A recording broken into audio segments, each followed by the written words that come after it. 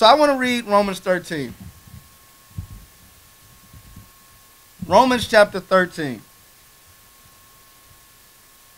So, just to remind you, we think it's a game. We think that we just play a monopoly, but the other nations are learning to own businesses, to own properties, to not only own those things, but to defend them and make sure that they keep that wealth within their family. Go ahead. It's the book of Romans, chapter 13 and verse 1.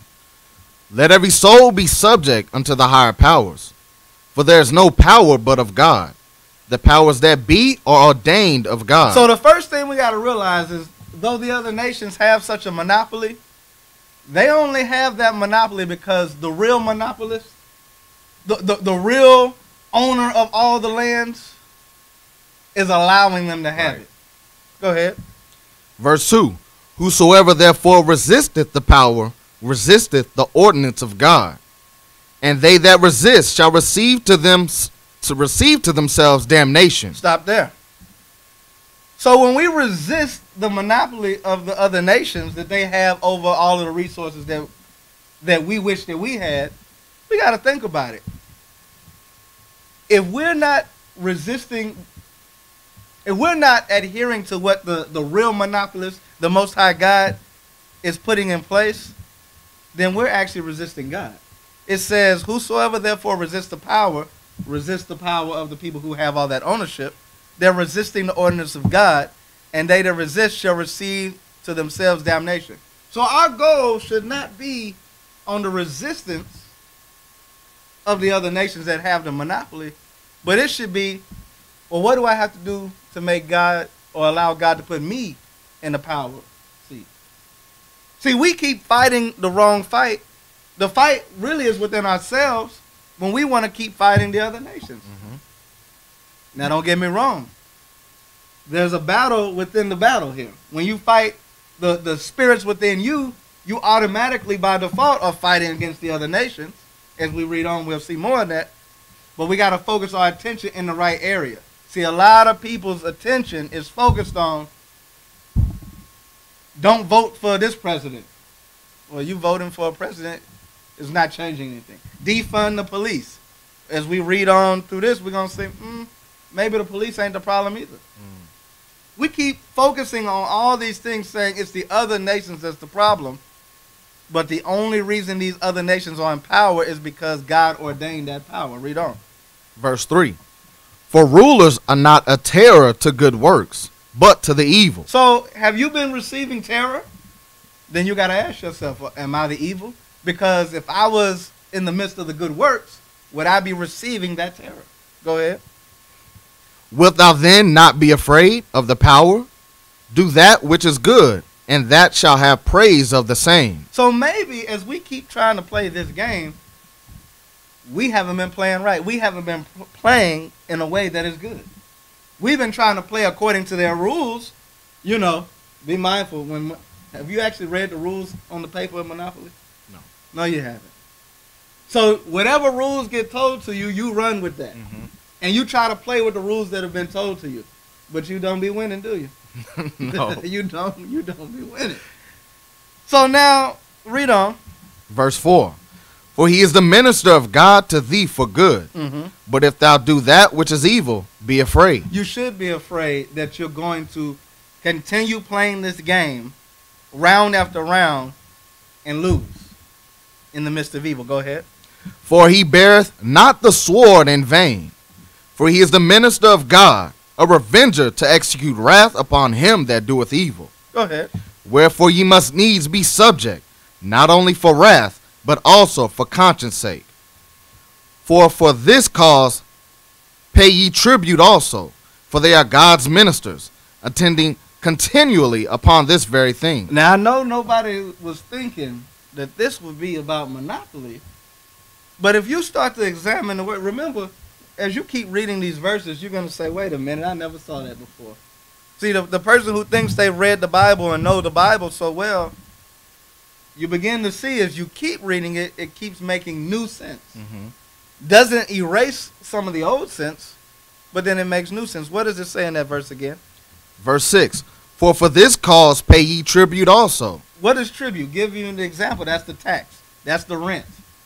That's the things that you are paying on that monopoly board to other landlords or monopolists on the game, right? Go ahead. For they are God's ministers, attending continually upon this very thing. Render therefore to all their dues, tribute to whom tribute is due, custom to whom custom, fear to whom fear, honor to whom honor. Owe no man anything, but to love one another. For he that loveth another hath fulfilled the law. See, there's some rules to the game of Monopoly that we didn't really understand, right? The original intent of the game, the landlord's game, was to show you that a monopoly was bad and to teach you how that wealth generation in the whole community was better than one monopoly having it. But we never read that history. We never read that, and we just get to the point where it's just like, bye, bye, bye. Take it all up. Oppress your brother to get it. Make sure that he falls down so that you come up. Now, that's cool. That's fun. That's competitive. But we didn't understand that psychologically, this game actually taught the players something. Now, while it taught one nation, oppress these people, it taught another nation, man, I can't win if I try. Because there's a lot of people that never win the game of Monopoly. It's a lot of people, as we just said, that get too tired, and they might have actually had a chance, but don't nobody want to play a 4-hour game. Mm-hmm. But Esau been playing the game for 450 years. They not tired yet. I guess you don't get tired of winning, though, do you? You don't get tired when you win it. Go ahead. Verse 9. For this thou shalt not commit adultery. So wait, the ruler of this world was set up by the Most High God.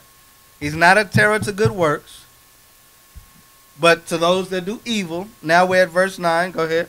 For this thou shalt not commit adultery. Mm-hmm. Thou shalt not kill. Mm-hmm. Thou shalt not steal. Thou shalt not bear false witness. Thou shalt not covet. And if there be any other commandment, it is briefly comprehended in this saying, namely, thou shalt love thy neighbor as thyself. But the thing is, when you played Monopoly, I'm sure you had a brother over there conspiring to figure out how to help bankrupt you. Oh, yeah. I'm sure you had brothers on the side saying, all right, let's make this deal and get IBL out of here. Yeah. Shout out to Roe. Conspiring with Azaniah to get me out the game. Yeah, I ain't forget. I didn't forget. Calm down. Y'all remember the game of Monopoly will put spirits on you. Look at it. The anger is coming back. Brother, stay in the spirit. Stay in the spirit. Don't end up like Dre and flipping the game over, busting up the game. Don't do it. Don't do it. Let's read the scriptures. Okay. I'm sure the scriptures will calm your spirit, right? Tell them what you want them to hear. Tell them that verse again. They might need to hear it again. Verse 9? Or at least that last part, you know. Okay. And if there be any other commandment, it is briefly comprehended in this saying, namely, thou shalt love thy neighbor as thyself. Roe, Uzziah, do you want brothers to conspire against you and bankrupt you? Read on. Verse 10. Love worketh no ill to his neighbor. Therefore love is the fulfilling of the law. And that knowing the time, that now it is high time to awake out of sleep. For now is our salvation nearer than when we believe. So we read through this chapter, Romans 13, and we get down to verse 11, and it says, after all of that, that understand that there's going to be rulers over you, that are going to be the ministers of God. For those that do evil, it'll be a terror to them. But for those who do good, it won't be too bad. Keep in mind that you got to love your neighbor as you love yourself. But then we get to verse 11, it says, and that knowing the time, that now it is high time to awake out of sleep. For now is our salvation nearer than we believe. That comes right after the fulfillment of the law of loving your neighbor as you love yourself. Mm-hmm. Showing you that even though other people have all the resources and they've monopolized those resources, you're going to wake up at a point and come out of sleep, and that's when your salvation is getting closer than it's ever been before. See, right now, during the time frame that the sister was bringing out in the video, the 450 years, salvation wasn't getting nearer. and we wasn't waking up. We was just still, let me go roll the dice again. Let me see if I can slide past to go to jail space. Let me see if I can collect $200. See how much excitement comes out of pass and go and getting that $200, landing on the free parking, right? People get excited about that little bit of change. But God is saying, we're getting to a point where you're actually going to win. But many of us have never thought that we had a chance to win. If we're being honest, Abiel, if we would have played Monopoly last night, you probably would have just played just for the sake of playing and would not have really even been concerned with winning. Am I wrong? No. You would have been like, I really don't want to play, but because there's brothers and sisters in here, I'll play. Yep. But Abiel, what if I said, we playing tonight and I'm guaranteeing you to win? How would that change it? I'm going to actually compete. I'm actually play to win. Oh, man. So you mean to tell me if I can back you up with some confidence that you have a shot at winning and you have a chance of winning, and not only a chance, you're actually supposed to win, that's going to change the way you play? Oh, yeah. That's going to change the way you play. So you're not just going to be like, man, whatever I roll, I roll. You're going to be thinking about it. You're going to be, you know how black people roll dice. They call that 7 before it hit, right? Mm-hmm. So your gameplay is going to change when you know that you can win.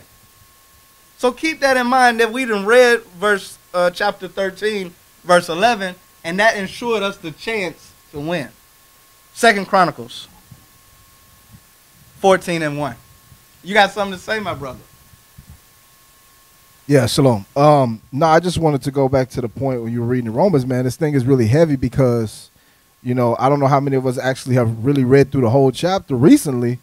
But, like, even when you think about, you know, everything that's going on in society now, you know, as far as the police shooting us down, like, it'll stop there. Meaning as far as us complaining, it'll say, okay, yeah, we need to stop police brutality. But then when you sit there and address and say, what about the black-on-black crime, then Jake want to get offended. And say, no, that's not what we're talking about. But God is trying to show us something in Romans 13 that, yeah, I'm using them to show you that because you steal from one another, because you hate one another, because you commit adultery with one another, that's why I'm allowing them to kill you. So we'll never progress past the police brutality of them shooting us down until we realize that's what they're here for, to get us back in line and for us to stop killing each other. That's what they're here for. See, we mad at the police and the government and the other nations of people for doing their job. We're mad at them for doing their job, but Shema, why ain't nobody mad at themselves for not doing their job? I'm going to let y'all marinate on that one.